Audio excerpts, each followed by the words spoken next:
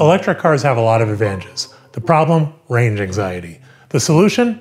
We're going to talk about it, but first, let's do a quick deep dive. Electric cars predate the light bulb. In the 1830s, Robert Anderson, a Scottish inventor, actually created a crude electric vehicle. About 50 years later, the first practical internal combustion engine was created in 1885. Initially, electric cars were more common.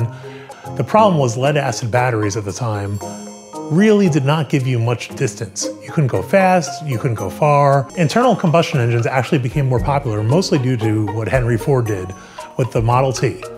They created an assembly line that made it much more efficient to create components that were more complex and do it repetitively. The Model T was built from 1908 to 1927 and sold over 15 million units. Jumping to the 1960s, we see the space race. When America went to the moon, we actually brought a Lunar rover that was powered by electric. These batteries were not rechargeable, but had a range of 57 miles. The simplicity of an electric motor is a big part of why that happened. Again, talking about the complexity of internal combustion engines, part of the design challenge for internal combustion engines is you have to deal with heat and exhaust.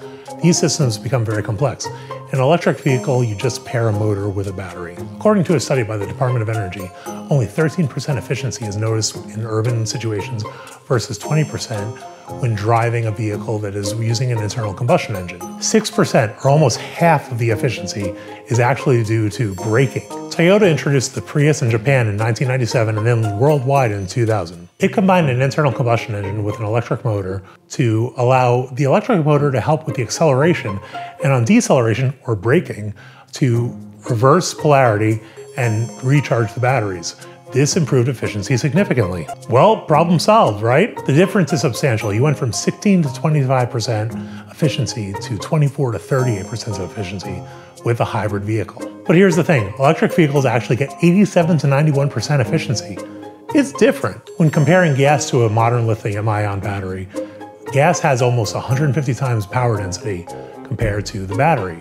And now the possible solution, range extended vehicles. Think about when you go on vacation and you take your phone, you usually bring an external battery with it and charge it as you're on the go, taking photos and doing whatever you're doing. The concept is similar. For daily usage, you don't need an external battery. You can just charge it at home, run the car, you're fine. But what if you're towing a boat? What if you're going a long distance? Having a gas generator that trickle charges your electric vehicle helps. The drivetrain is completely electric. There is no connection between the internal combustion engine and the drivetrain. This allows it to run at peak efficiency. It just trickle charges the battery and keeps it going if you want it to. You don't have to run it, you can run it. You get the best of both worlds.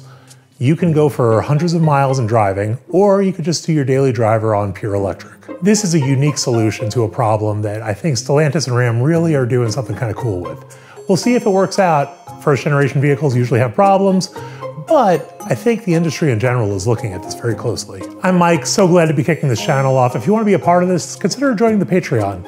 Thank you so much to my friends, family, first colleagues, etc. for just all the inspiration to actually kick this off. We're gonna have a lot of fun going forward, guys. Looking forward to seeing more of you.